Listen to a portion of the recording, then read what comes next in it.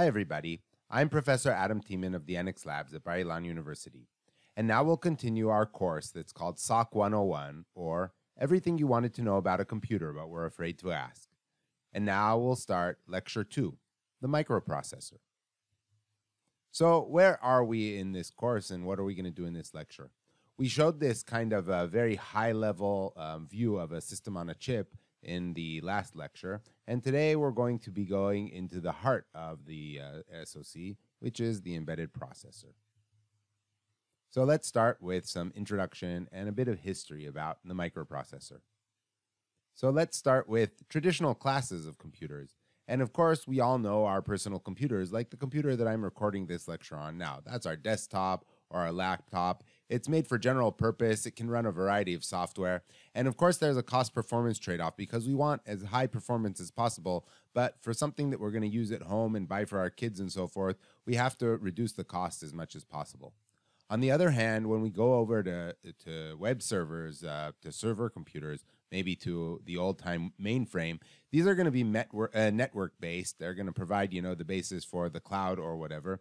They're going to be very high capacity. They're going to have to deliver the best performance as possible and provide as much reliability as can be. And so, therefore, we're going to really be able to pay very high costs for them to get the most performance we can.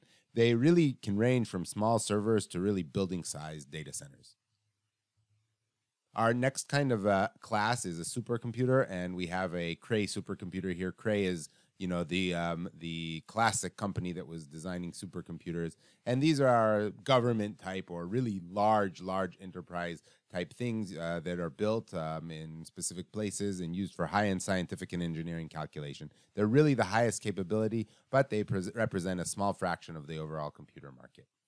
Finally, of course, we have the embedded computers, which we discussed in depth in the last lecture, and they're really hidden components of systems. They really have stringent power performance and cost constraints. We really trade off these different factors when we're designing them.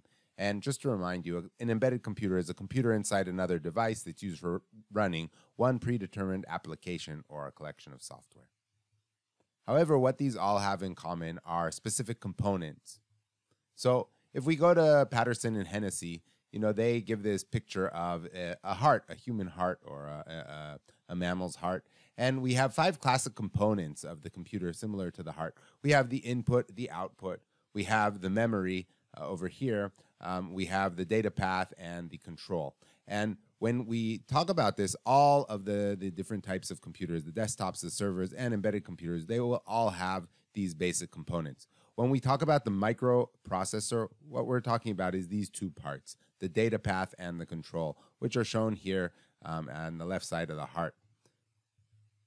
So just to mention briefly that we have input-output devices, and we'll be discussing input-output and network connections and so forth later on in the course. But what we have here are different things such as user interface devices like the display that I'm looking at and you guys are looking at now, the keyboard that I typed up this stuff with, and the mouse that I'm moving around this little red dot.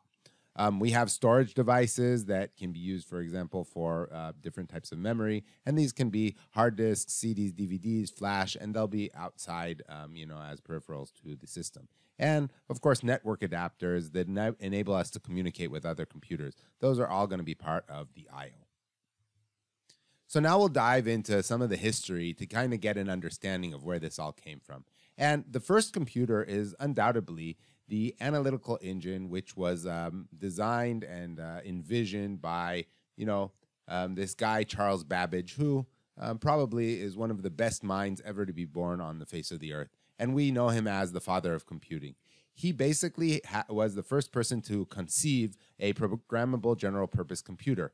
He made this computer as a replacement, I guess, or as an advancement from his differential machine that could only calculate certain equations to something that could perform any calculation that was set before it. And it was way, way, way before its time. You want to know how much before its time it was? Well, when we look at the main components of the analytical engine that Charles Babbage envisioned, it had something called the mill. And the mill was basically the processor of today, the CPU and the ALU. It even was the first type of thing that had conditional branching, something like an if-then-else type of an operation. It had something called the store. The store was the memory of the computer. It had 1,050-digit numbers inside this conceived computer. It had something called the reader, which was the input. It took these Jacquard punch cards, which were used to automate looms already, and said that this would be how we would present input to this engine. And it had the printer. Charles Babbage was, he came from a background of printing books and trying to get books to be correct. And so it was very important for him that the output of the calculations of this computer would be something that would be printed. So he was able to print out things such as mathematical tables with the envisioned analytical engine. And so really, if we look at these components that were in this concept, it was 100 years pretty much before any other real computers came out, but it had all the basics that we still use today, as we saw in the previous few slides. Another interesting thing about this envisioned computer by Charles Babbage that was unfortunately never completed. He passed away in 1871 without finishing it, passed the design on to his son, who tried to come and bring it a bit more forward, but it was never funded and was never built. It was a much too complex and expensive project. However, there are parts of it, as you can see here, that have been built, and there are projects to try and build the whole thing. But an interesting part about the analytical engine is that one of his kind of groupies, you could call her, Ada Lovelace, she was the daughter of Lord Byron. She designed an algorithm basically to calculate Bernoulli numbers using this analytical engine. And I don't know if they called it an algorithm then, but it was a little note that she wrote how that you could use this engine to calculate the Bernoulli numbers. And that is now considered the first ever computer program. And so Ada Lovelace is our first computer programmer. And she's been recognized many times for that, first with the computer language called Ada. And nowadays, NVIDIA has named their latest architecture and processors after Miss Lovelace. So that was a mechanical computer. It was powered by a steam engine, but everything was purely mechanical, and it was way, way, way before its time. The real breakthrough with computers came when Alan Turing came along. And Alan Turing, if Babbage was one of the greatest minds of all time, maybe Turing was the greatest mind of all time. And in 1936, he came up with this paper where he wrote something about a machine that has finite states, an infinite tape or an infinite memory that can hold symbols on it, and has a scanner that can read and write to the current position. So this is kind of even though this was a completely abstract idea, this is kind of something that someone built that would be a Turing machine. It's this tape over here, and it's this scanner over here, and on the tape you can have symbols, and this tape is infinite. Okay. Well, at any moment, the current symbol is scanned, as we can see here in this kind of illustration over here, and depending on the state of the whole computer, or the state or what it sees, where it is, the position of the scanner and what the symbol is, it may replace the symbol, and the scanner can be moved to a new position, specifically just right and left, but it really can be moved to a different position. And Turing showed that this type of machine can compute all computable problems. I don't know if he knew it at the time what he was talking about, but this is a groundbreaking concept. And this is really the idea behind all computers nowadays. What computers nowadays need, they need a state, they need some memory, and they need to be able to decide based on the state of the computer to change what the memory has in it and to move to a different position in the computer. And that is a Turing machine. And Turing completeness is this idea that any system that can simulate such a Turing machine really can compute all computable problems. And that is what our computers are today, with the small part that they don't have an infinite memory. But really big amounts of memory, such as we have today, can be considered infinite, and so they are Turing machines. And guess what? That first Turing machine ever built or ever conceived was the analytical engine by Charles Babbage, though many, many years before Turing was born and came up with his idea. So early computers that were brought forward by this concept that Turing devised, and Turing himself was involved in the design of mini computers, though a lot of them were done at Bletchley Park and held secret really until the 70s or so. But the ENIAC is really often considered the first computer. It wasn't held secret, and there's a lot of arguments about what would be considered a computer, what is the first computer, and so forth. But ENIAC is kind of one of these things that in pop culture is considered the first computer. It's actually the first electronically programmable general purpose computer.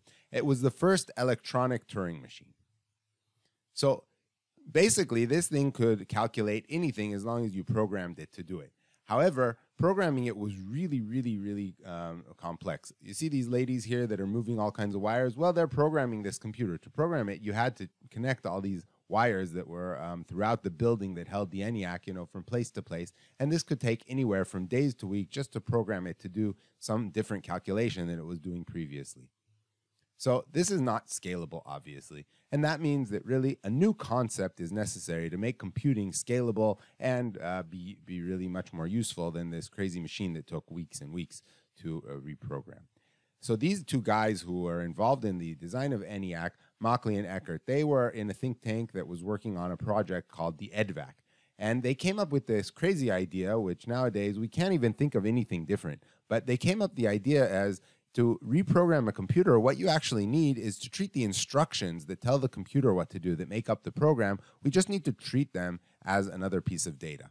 And a guy who was actually part of their think tank, one of the greatest minds as well of those times, a great mathematician named von Neumann, he came and he met with Mockley and Eckert, and he heard their idea, and he immediately saw the greatness of this idea, and he wrote up a quick draft. It's called the first draft of the report on the EDVAC, and he sent it around without patenting it and without giving any credit, actually, in that part to Mockley and Eckert.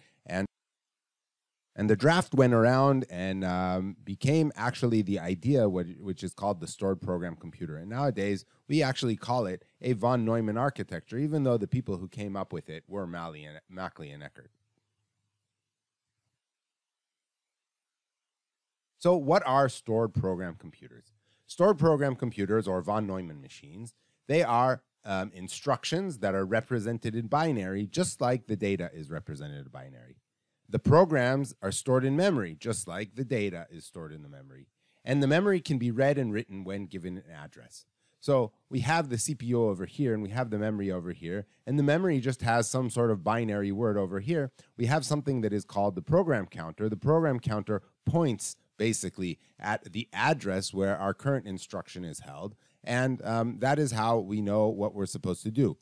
Furthermore, we have this program flow. In other words, we can go around to different places by just incrementing the program counter, bringing it to the next step, and reading the next instruction that's serially, sequentially inside the program, or by branching and moving the program counter just by changing the address that's stored inside this register to a different place. And that is what is called a von Neumann machines. So this is interesting because in this way, programs can operate on programs. Look at a compiler or a linker or something like that. It's just a program that's working on a program. And when we ship a program, we ship them as a bunch of binary numbers, zeros and ones, just like data. And therefore, we call these binaries. In fact, there's something called binary compatibility that allows compiled programs to work on different computers as long as really they can do the same thing. This brought up an idea called micro-coded computers. So in early processors, we had a very different technological landscape than we do today. In those days, read-only memory was very cheap, and it was much faster than random access memory. In addition, logic, all these logic gates and flip-flops and so forth were very expensive when you compare them to ROM. So it was easier to take read-only memory and use it. And finally, really designing the control unit and getting it right was very hard and very expensive to change.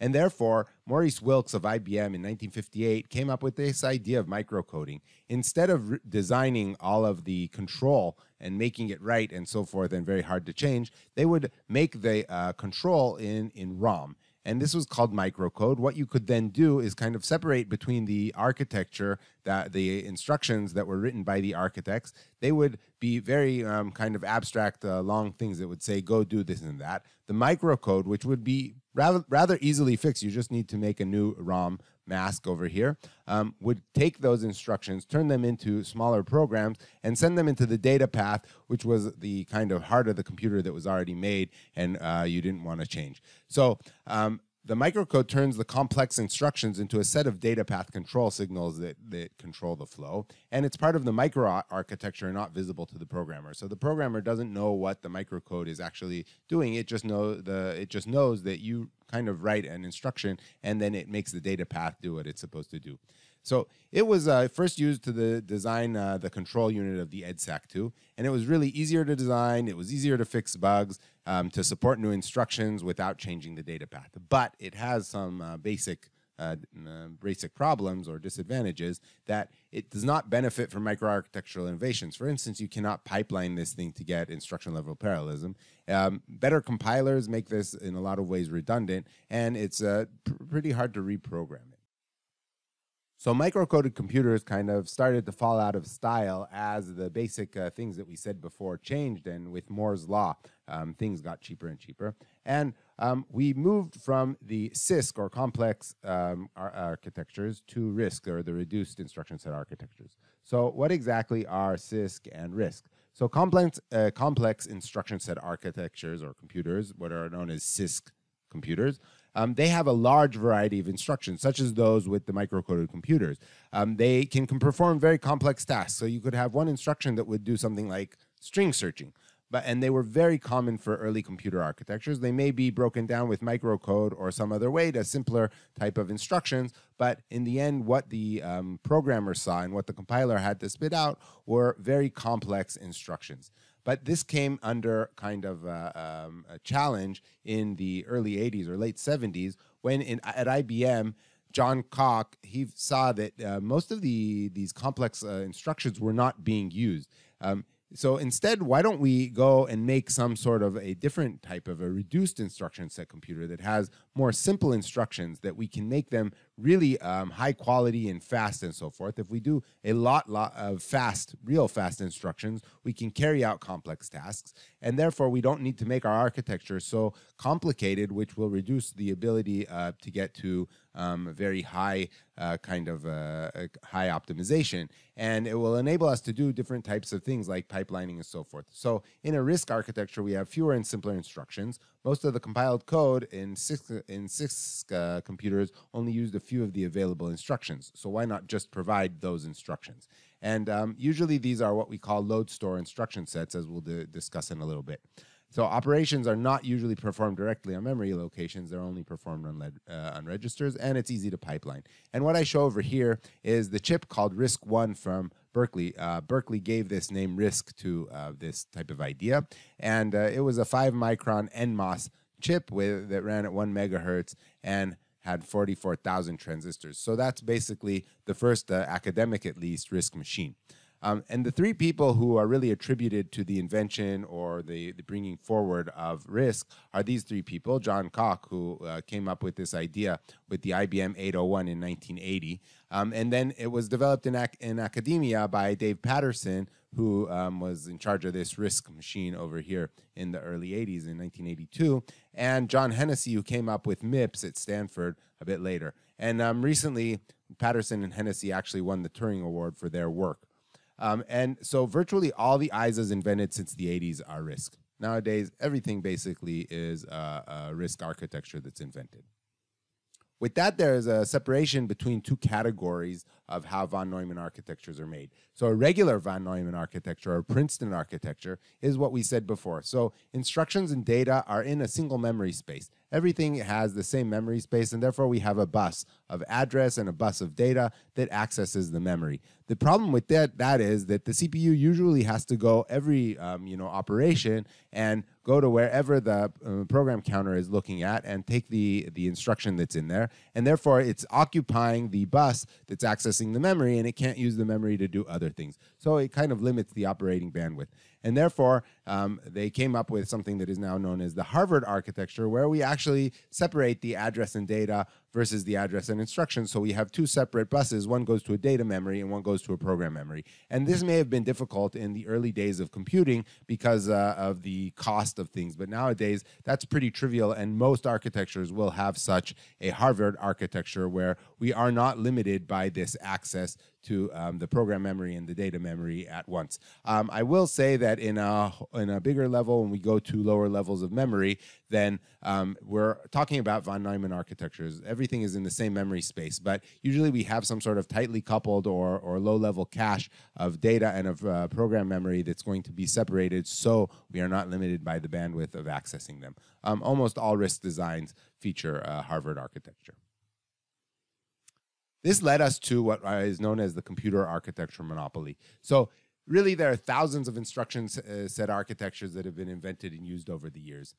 We mentioned a few of them, and really, any one of you could go and sit for a while and invent your own, instruction set architecture. But the vast majority of them, they just die off and they disappear. There are really only three general-purpose ISAs that are commonly found today.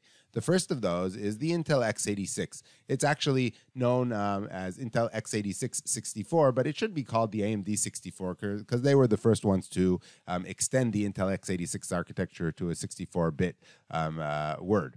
Okay, and this is a CISC architecture.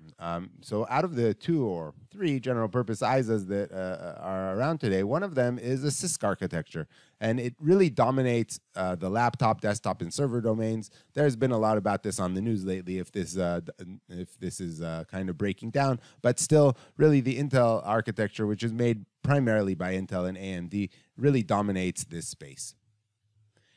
On the opposite level, the other of the 2 that I crossed out here is ARM. And ARM, which stands for Acorn RISC Machines, means that it was originally a RISC architecture. But currently, it's kind of hard to say that it's RISC because the advanced versions of the ARM architecture have many operations that can do pretty complex things. But at its basis, it was started as a RISC architecture. And ARM really took over the embedded computing domain. So they kind of had a monopoly, at least until recently, on this whole space. So this was a real monopoly between these 2 companies who had their proprietary architectures. And really, in our computers today, most of the things we will find will either have an Intel or an ARM-based computer inside. There is a new player on the block, and that's why we have this 3 and not 2, and it's called RISC-V. It was actually an academic program under the big hat of Dave Patterson over there, but really developed by Kirsty Stanovich and some of his students, who they developed something as what started as a real kind of an academic exercise and turned into something that really passed that kind of hump of being able to be a real architecture that hopefully will survive and thrive. And it's RISC-V, and it's an open source architecture. So it's not owned by one certain company, but it actually is run by an organization that includes many companies and academics, and it's open source, and we will use it actually during this this course for our examples. I just want to mention that there are other ISAs that survive. I mean, MIPS that we mentioned from Hennessy back there still survives in millions, maybe billions of machines today. And, you have things like the PowerPC architecture and different IBM architectures that still survive today. But they mainly are used as legacy, or there are lots of different type of proprietary ISAs that are used in application-specific purposes inside different machines. But if you're talking about general-purpose things and things that are well-known and sold to different by different vendors, we're talking about only these 3, basically. So the question is, can't we be ISA agnostic? Can we not pay attention to the instruction set architecture itself? And that's a good question. Well, I just want to mention compilation, which is an important thing that we're going to be discussing today, is the translation of high-level code, like C code, C++, Java, whatever, to a machine code. That means turning it into the actual instruction set architecture that we can use. It converts a program from the source language to an equivalent program in another language. For example, if we compile from C code to RISC-V, we're going to get RISC-V assembly at the output. But when you look at that, a lot of you probably have used Python before, and we don't compile Python. We just run Python inside some sort of Python shell. And that's because it's an interpreted language. And what an interpreter does, it directly executes a program in the source language. We write, print hello, and it prints, right? We don't first compile it and then run the compiled version of the print hello. And that's because an interpreter is a program that is able to execute other programs.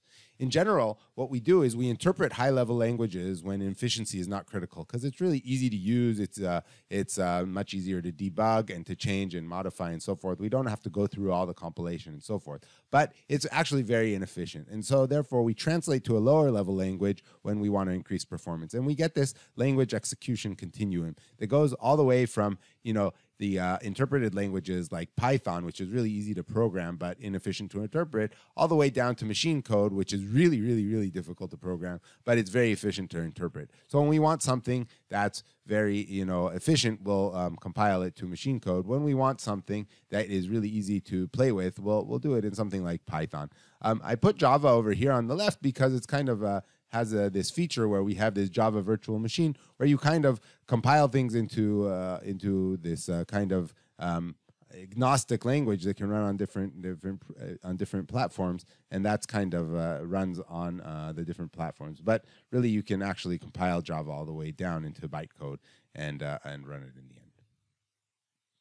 So the only question is, do we ever want to interpret machine language? Do we want an interpreter for that machine code? And because it's pretty clear why we want to interpret something like Python, which is a high-level language. Would we ever want to interpret machine language? And the answer is yes, indeed we would. Well, just the first example of this is for emulating or simulating what our machine code is going to do. So for example, RISC-V has a simulator for learning and debugging, which is called Whisper, which will enable us to write things in assembler and run them and see what they're doing. So that's an emulator or an interpreter for a machine language type of a program. However, there's real reasons to use it, and one of them is backwards compatibility, and Apple is a great example of this. So the Apple Macintosh started with the Motorola 680, and at some point they decided to move over to a different ISA, to PowerPC. So to enable to have backwards compatibility and be able to run the programs that were compiled for the Motorola 680, they had to provide some sort of intermediate level of an interpreter that could take the assembly language that was in Motorola 680 and run it on their new architecture. They then went ahead and several years ago decided to move from PowerPC into x86. And if you've been listening to news in the last few years, you would know that Apple decided to leave x86 and move to what they call Apple Silicon, which is an ARM-based architecture. So starting with their M1, they moved to their ARM-based architecture. And if I bought Photoshop or something like that for an x86 version of my Mac, and now I wanted to run it on my new M1, what I would have to do is, run this on some sort of interpreter that stands in the way until Adobe or whoever made the program would put out a new version that is really compiled for the new architecture, in this case, the ARM architecture.